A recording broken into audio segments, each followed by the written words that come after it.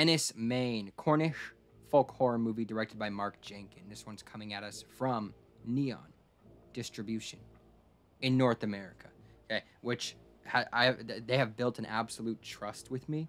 They have been on an absolute roll. Two movies that I've seen from them in 2023 alone, well, Enys, Maine 1 and How to Blow Up a Pipeline, directed by Daniel Goldhaber, are my two favorite movies of the year thus far. I had recently watched his last feature, Bait, from 2019, and loved. So that contributed to the anticipation of Enys, Maine. Bait is a drama following this fisherman, Martin, who lives in this small town with his brother. His roots go deep, but times are changing, tourism is rising, and the fishing industry there is declining.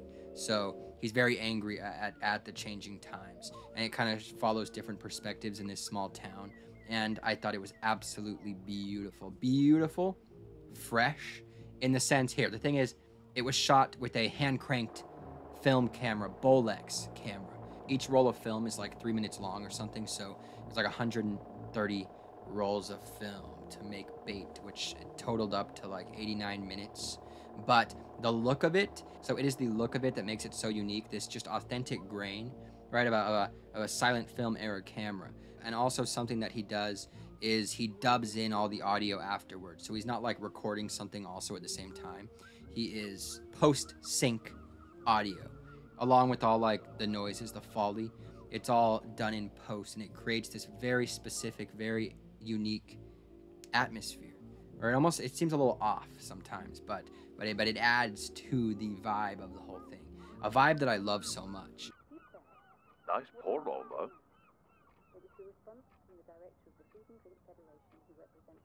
Very nautical.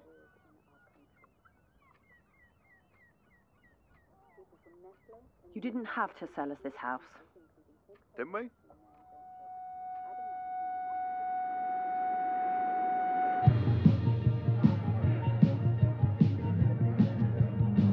Well, first of all, coastal fishing town, small coastal fishing town, nautical, that's my thing.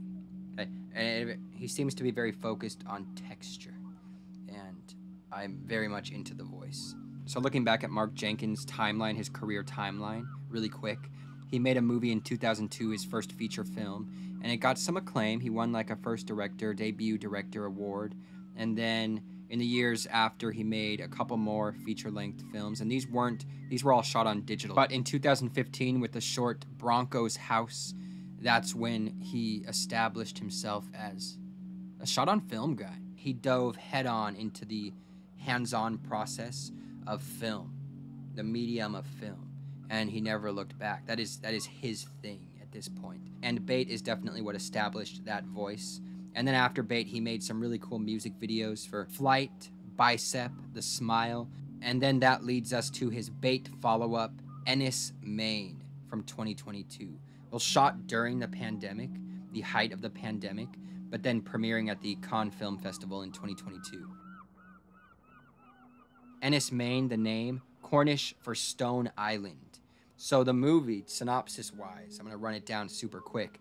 It is set in 1973. We are following a wildlife expert who is on this island. She is alone, and she is observing this rare flower. And then strange things start to occur around her, to her. On the island, it stars Mary Woodvine as the central character, who is also in Bait, and who is also Mark Jenkins' partner. She's a stage actor. She comes from an acting family. Her dad also makes appearance in Enys, Maine, who is also a British actor. I absolutely loved Enys, Maine. And the thing is, maybe it's having seen Bait beforehand that I was kind of prepared for the experience. Although this one is a lot more experimental than Bait. Bait has like a pretty straightforward, simple story to it. But Enys, Maine, it's not easy. In fact, the way I would describe it is more of an experience. And someone might go, ugh, really? Skinamarink situation? Yeah, I would compare it to Skinamarink in a sense that it's this atmosphere. But I mean, this one does have a story. There's something to hold on to. This woman, she is here. She has this schedule. She's doing this thing. We're following her do that. And that's the thing about this movie. There's this repetitive nature to it that I think works really well for it, because as She is getting up in the morning. She's going to check on the flowers. She's doing like a temperature reading. She's going back inside. She's writing in this log, you know, no changes or noting changes that happen, writing the temperature. And I think that works really well for when things start to go a little weird, when things start to change. And when I say change or fall apart, well, the thing is, when we first come into this movie, she's already seeing things, but it's more just in her imagination, things that pertain to herself, her personal memories, right? So maybe like a younger version of herself or something that she's talking to. Because who knows how long she's been on this island and alone, only periodically receiving like a shipment of, you know, supplies or something, and talking to the boat guy like once, I don't know, every couple weeks or something. Who knows? We don't know how long she's been there. But it's as time goes on, when she starts to grow familiar with the landscape, when she observes not just the flowers, but, you know, a memorial that says a crew lost at sea in the 18 something, okay, back in the day, or the mine shaft that she looks down into every day. I mean, this old house that she's staying in where you can just feel the history. And as the days pass, it seems like the ghosts, the history of the island, are making themselves known. And she's just kind of there in the middle of everything, experiencing like past, present, future of the earth, of the natural world here to explain. And see, that's what I'm talking about. I feel like for me and this movie, my viewing experience, I find it best just to experience and just take in the atmosphere of it, as opposed to really trying to figure it out. Which you could put a whole bunch of different interpretations into it. I found that it became more of just sitting in this atmosphere and letting it do its thing. Even if it couldn't make sense of what was happening in the moment. It was just, there was a lot that was being felt. Ghosty miners banging away into the night, echoing into the misty air. Remnants of a time long past, weathered, rusty, dripping. Candlelit rooms, candlelit minds, ew.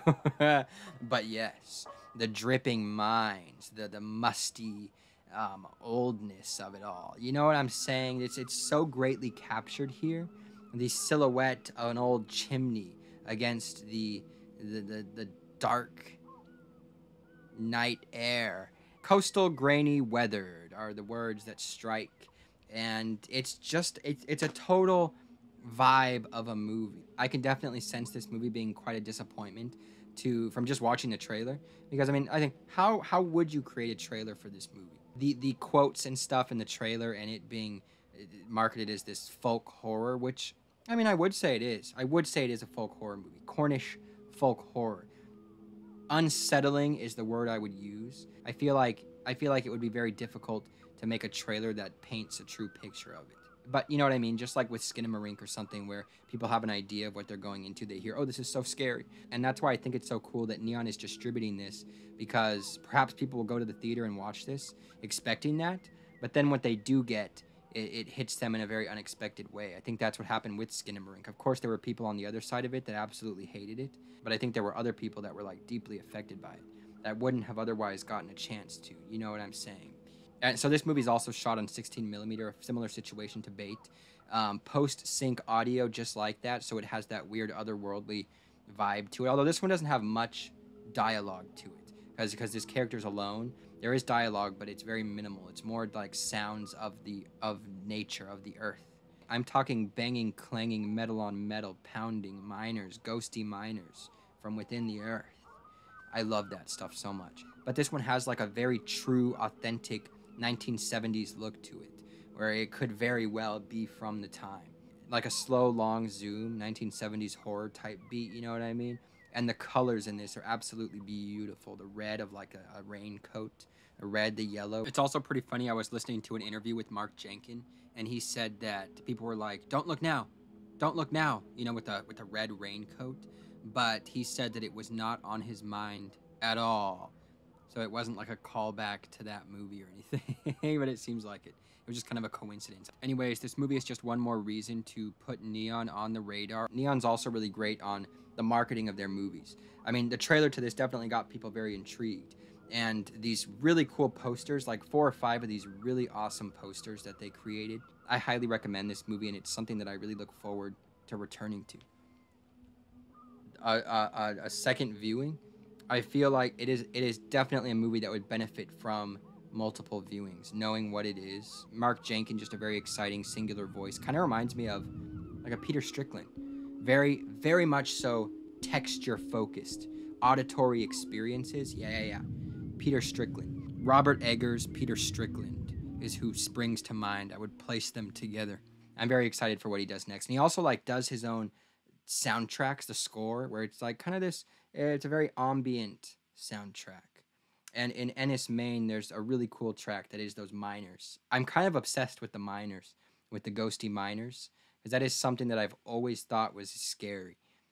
And in one of his music videos, he was showing some miners too. I absolutely love it.